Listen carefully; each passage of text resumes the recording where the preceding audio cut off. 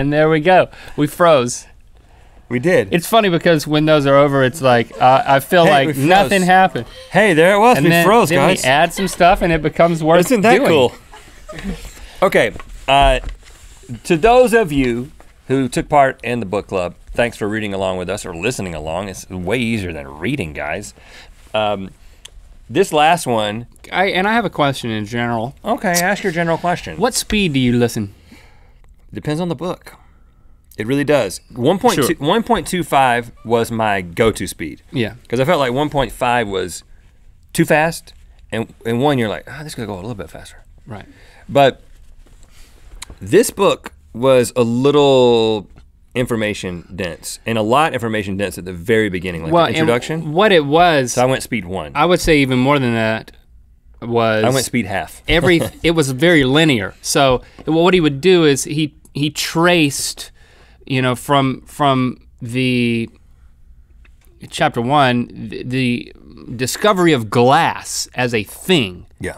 All the way through, and we can talk about that. But everything was linear, so everything built on the thing before it. So it was like very step-by-step oriented. So it's not the type of thing that if you zoned out for a second because you were deciding if you were gonna go through that yellow light or stop, then you've missed a key point. But I still went 1.25. So oh, you did? What is that for? Yeah, so I had to slow it down a little bit. The Neanderthal. Or just keep it go 1.25 at 1.0. And the reason why I did it is because I wanted to just get through more of it, but I also wanted to force myself. I probably missed a lot. You can probably talk about it a lot more than I can, because I was kind of, I would miss a lot. I actually listened to the first chapter while on a trip with my wife, anniversary trip. And I was like, I need to listen to this whole thing, and and I was kind of like, anniversary trip. I don't know if this is gonna be interesting to you, but we got into this book and we were just both like, we listened to it all the way to Santa Barbara. It was really cool. Now, so the glass thing was even for wives. It was mind blowing, right? Because first of all, glass being discovered it's glass. I think it's silica dioxide. Is that what is? So it really has no real use in nature. It's not something that from any natural environment is really being used. It was something that formed probably due to a comet hitting the Earth, hitting a sandy area and turning all of the sand into glass, because it has to be heated to like over 1,000 degrees or whatever. So it created this huge swath of glass that just existed naturally, that a dude found at one time, and they like carved it into something. And that was it. They just were like, what are we gonna do with this? We don't know what to do with this. A big piece of it ended up in King Tut's tomb. In King Tut's tomb. As a piece of jewelry. Right, for centuries it was in there. It wasn't even discovered until they found King Tut's tomb. Right, so it was like, so glass was not a natural occurrence except for that freak accident of nature. But what they ended up doing, this is the point A to point B is so interesting. They find this stuff and somebody figures out. Point Z, really. Somebody figures out you can look through this stuff and it magnifies things for you. So what they did is they gave it to like monks and other people who had access to books, and they had spectacles. And the spectacles were around for like almost a century before anybody else had any use for them, because normal people didn't read books until the printing press. The printing press is invented. Now, the general public. And I think you skipped the step about, I love the part about the glass blowers where. I must have been going through a line to that point. There was, all these artists started blowing glass and like making art out of glass, because that was the main thing you could make art out of it. Right. But you had to stoke a lot of fire and make a lot of heat in order to make glass, in order to blow glass, and they would start burning down their parts of the cities. So all of the glass blowers were exiled to an island. The glass blowing island. And they were all there. And what it did was it created this it's like a think tank. A think tank of glass blower the glass think tank. artists. And so they just started developing, and I'm pretty sure that's where the spectacles came from, because they were just exploiting different ways to use glass, because they were all together and up in each other and like comparing notes. That's what you guys need, is you need to all go to an island and be a think tank for glass blowing. Or you guys, what is, not us. What is the new glass blowing, guys? Figure that out. That's what the application is. Anyway, They make the spectacles. Nobody needs them except people who have access to books. Then the printing press, Gutenberg invents the printing press, and all of a sudden everybody has access. It turns out that almost like a very large percentage of the population was farsighted. Needed glasses. But they didn't matter because they don't read anything. But all of a sudden they're reading and they all realize we can't read this. So now there's a huge boom in the spectacle market. So now we've got lenses and they start developing lenses, they make lenses better. And then somebody figures out, well, if I take 2 of these lenses and put them in front of each other, I can see things from a distance. They make the telescope, which gives us these discoveries about the universe, basically the solar system. And so it just somebody finding glass and then some dudes on an island, and then the whole book is about how innovations don't happen on just one path. It took Gutenberg inventing the printing press, something that seems totally unrelated, for these 2 things to merge to lead to the development of like high quality lenses, which is basically done so much for us as a society. And now glass is, and the thing about the dude shooting an arrow through the molten glass, and it created these fibers that were like 90 feet long.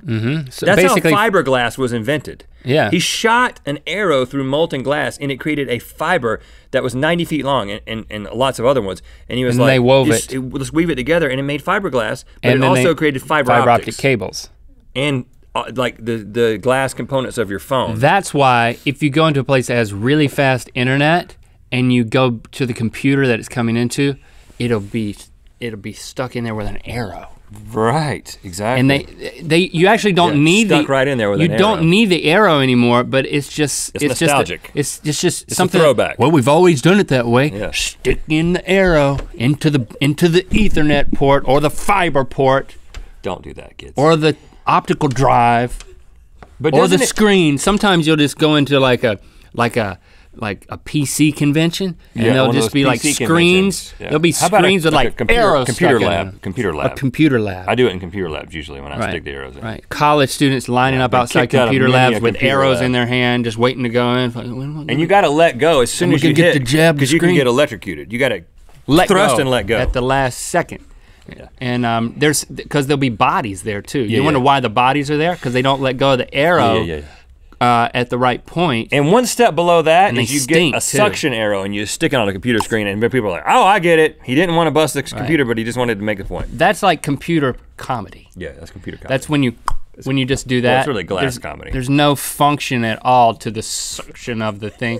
And now even young kids are doing it. Yeah. Like, when a kid shoots a TV screen with a Nerf gun, you're like, little jerk, but that kid is making a statement about science and history. And internet, and a pun. It's a pun, really.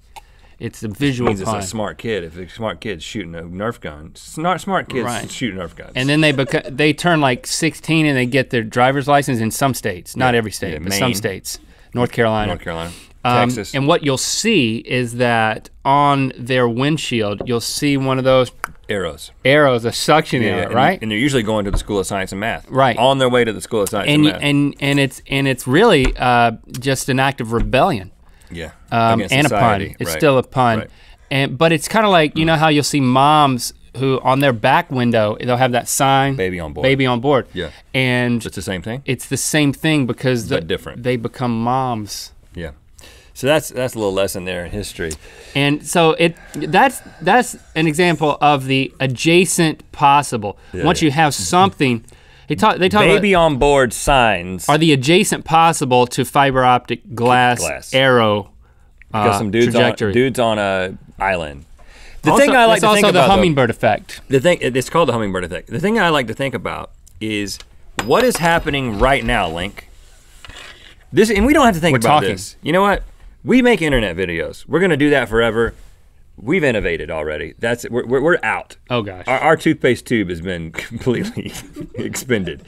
But you guys. It hasn't been squeezed. It's been like someone's meticulously rolled it up. You know how when you go into like someone's bathroom and it's like it's like ain't nothing else coming out of that. We're at that point. That's us. But you have a full toothpaste tube. And what I want you to do is take your toothpaste and point it at something awesome. Because listen, I'm serious about this. Someone is going to figure out some innovation. You don't even have to be the person who figures out the specific innovation. You need to look at what's happening around you and think, oh, this innovation here. This chapter Just about point the tube and squeeze. The chapter about the guy who took the ice from Boston, cut it and put it into a boat and took it to the Caribbean, and he was a failure for many years. But he eventually became the guy who came up with the refrigeration. Not the technology, but the need for refrigeration. And he became a millionaire just selling ice. He would ship ice to like India from Boston in a boat and he would just insulate it with sawdust. But it led to this need, like basically led to the frozen food industry. It created demand for ice. Alternate forms of ice, which was the air conditioner, which another guy created he was a surgeon. No, he created it. He created a room that would have certain substances at a low temperature. No, it was an ink drying.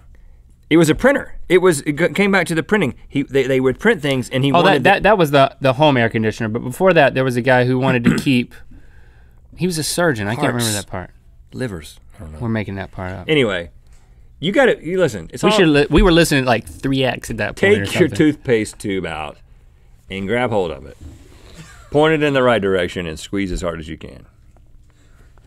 Right. Baby on board.